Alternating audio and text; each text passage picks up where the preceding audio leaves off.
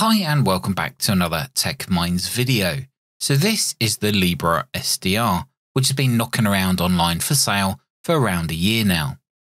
Now this thing is a little bit of a mystery, well at least to me, because there doesn't appear to be any official website or manufacturer documentation that we can refer to get the thing working.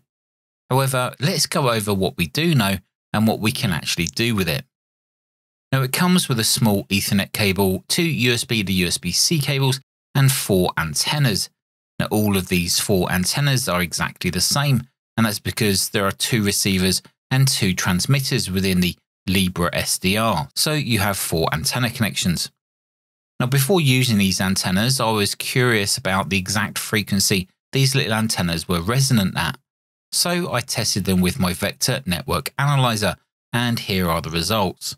So it appears that these antennas are resonant around 2.472 GHz, which actually puts them in the range of the 2.4 GHz Wi-Fi band. So if you want to use any other frequency between 70 MHz and 6 GHz, then you'll need to ensure your antenna is resonant. Now what stands out about the LibreSDR is its looks. It's totally encased in what I presume is an aluminium housing, and the top is kind of finned, almost like a heatsink.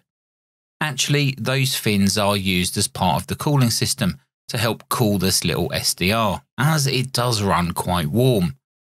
Now the reason for the excessive cooling is because this little thing uses an XC7Z020 FPGA and an AD9363 for the radio transceiver, which actually has a maximum sampling rate of 61.44 MHz. Now it also has 1 GB DDR3 32-bit memory running at 1066, and that's along with a VCTXO with an initial frequency accuracy of 0.5 ppm. It also supports an external clock input of 10 MHz. Now later in the video, we'll check out the stability of this SDR when it's transmitting without the use of an external input. Now the onboard Ethernet adapter supports up to 1 gigabit, so it has plenty of headroom for lots of data transfer across your network. Now a closer look at the hardware, and on one end we have the Ethernet socket. There's also a DFU button just below this, and to the right of the Ethernet socket there's an OTG USB-C socket, and then to the right again of that there's another USB-C port which is labelled as a debug port. Now below the debug port there's a micro SD card slot which can be used to run firmware. Now you'll also notice 2 gold coloured sockets which can be used to feed an external clock. Now the other end is quite boring, it just has the 4 SMA sockets, which is where you connect your antennas to. You have 2 RX channels and 2 TX channels. So the question is, how do we load firmware onto the LibreSDR? Now depending on the seller of the LibreSDR that you choose, you may be offered firmware or you may not be. However, I spent some time trying to locate websites which may hold at least some form of working firmware.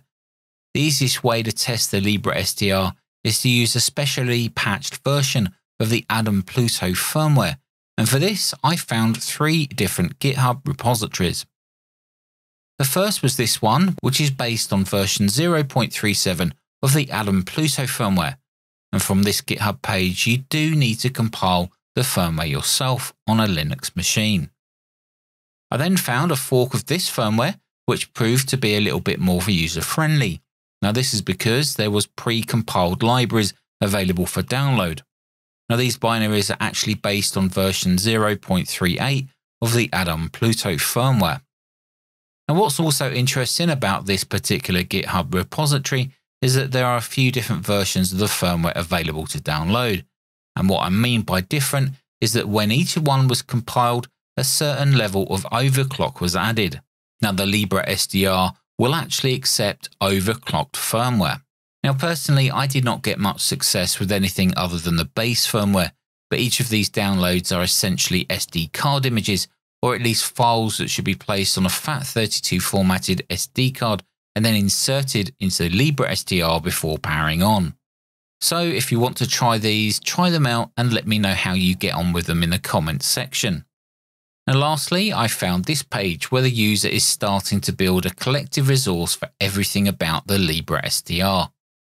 They've even created a specific folder structure to help you find the correct firmware. So with this repository downloaded, I formatted a 32GB SD card using FAT32. I then located the folder called Working FW or Working Firmware, and then copied the contents of the folder to the root of an SD card. At this point, I popped the SD card into the LibreSDR and then powered it on. Now you can also plug in an Ethernet connection if you want to. The firmware should load from the SD card, but you will need the SD card installed all the time. However, the LibreSDR does have internal flash, and whether this is the correct way or not, to write the firmware to the flash, I copied the boot and Pluto.frm files to the storage device folder that appears when the LibreSDR was plugged into my computer via USB. I then removed the SD card and then clicked eject on the Windows Explorer of the LibreSDR. Now at this point, the LibreSDR blue LED started to flicker, indicating that it was writing the firmware. And once complete, the LibreSDR will be accessible from Windows. You will need to make sure that you have the Pluto SDR drivers installed, and they are actually included in this GitHub page source download. So let's make a test to see if it's detected and if it actually receives anything. Now I'm going to use SDR++ for this example. Yeah, Mike Lima Foxtrot Charlie returning. Yeah, the ninjas. Remember them. You've also got Mike 6 Delta Bravo Papa. Papa, heavy, climb in flight level 150. Climb flight level 300, Iberia 31, Papa, heavy. Right, 15 degrees and descent flight level 100 running 274 down. Well, everything seems to be fine at receiving. Now SDR++ only seems to detect LibreSDR via USB, even though I have an Ethernet cable connected to the SDR and my computer's actually on the same network. So unfortunately, the latest version of SDR++ doesn't appear to allow you to select a device type and then manually enter an IP address. So let's try SDR console. Again, using the search feature within the definitions of SDR console, it only detects the USB link. So to use SDR console with the LibreSDR over Ethernet, I need to manually add an Adam Pluto definition and then manually enter its IP address. Now, of course, you should be able to get the LibreSDR IP address from the devices list within your network router. Although the default IP address appears to be 192.168.1.10. Looks like sparks are up as well. Do you have to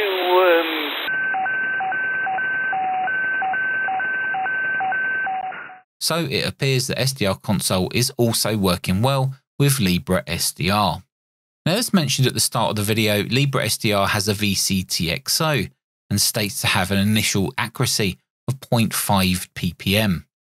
Now, the best way for me to test this is to place the LibreSDR into my home-built QO100 transceiver setup. This essentially allows me to transmit on 2.4 GHz and then receive on 10 GHz through the QO100 geostationary satellite at the same time, i.e. full duplex. Transmitting SSB on 2.4 GHz and then receiving on 10 GHz requires an ultra-stable frequency while transmitting. So here I'm just going to disconnect my add-on Pluto, which is actually connected to a GPSDO device for a rock-solid 40 MHz external clock, and then place the LibreSDR in its place without any external clock. So I made a couple of QSO contacts through QO100, all on the same frequency. I'll take a listen to this to see if you can hear any drift in my transmission. When you hear my voice, that is my voice coming back down from the satellite. And these QSOs were over the time of around 30 minutes. CQ satellites, Mike 0 Delta Quebec Whiskey from India Oscar 91 November Tango, calling CQ and listening, over. Mike 0 Delta Queen Whiskey, this is Delta Lima 7 Kilowatt Bravo Alpha, Delta Lima 7 Kilowatt Bravo Alpha over satellite. Fusion?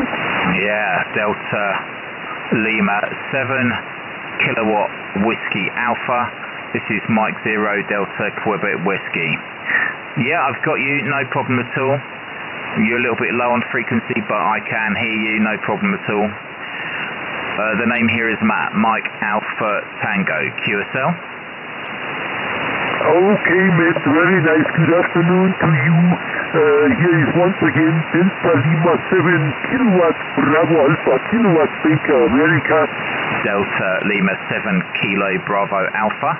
Sorry about that, I got the call sign wrong before, I typed it down wrong, but I've got it right now. So there, Delta Lima 7 Kilo Bravo Alpha, this is Mike 0 Delta Quebec Whiskey. But yeah, today I'm just trying out a different SDR transceiver to see how well it stays on frequency. I normally use an Adam Pluto with a Leo Bodner GPS locked, but today I'm trying it's called a LibreSDR. It's it's an Adam Pluto kind of clone, or it can run the Adam Pluto firmware. But it's encased in like a solid bit of aluminium. So I'm just kind of giving it a test without any external clock input. It's just using its own internal VCTXO. So we're just going to test it to see how stable it is and see if it drifts. Well, it appears to stay working much on frequency without the need for an external clock. I guess this is working on par with the Pluto Plus, which has been used by various users on QO100. Now, I did perform a little test in transmitting DATV on the wideband QO100 transponder, but I could not decode my signal, and I think this was related to a little spike right in the middle of my transmission. Now, you can just about see the spike underneath the frequency text here. Now, I'm not sure if that was down to the firmware, hardware, but I do know that with my Adam Pluto, I do not see this center spike on my transmission, so further research will be needed. I guess I've only touched the tip of the iceberg, so to speak, on the LibreSDR and what it could be possibly used for. I do believe Open Wi-Fi and other firmwares have been used, but maybe that's something for future videos. Anyway guys, if you want to know more, I'll leave a link in the description. And until the next video, take care, and I'll see you in the next one.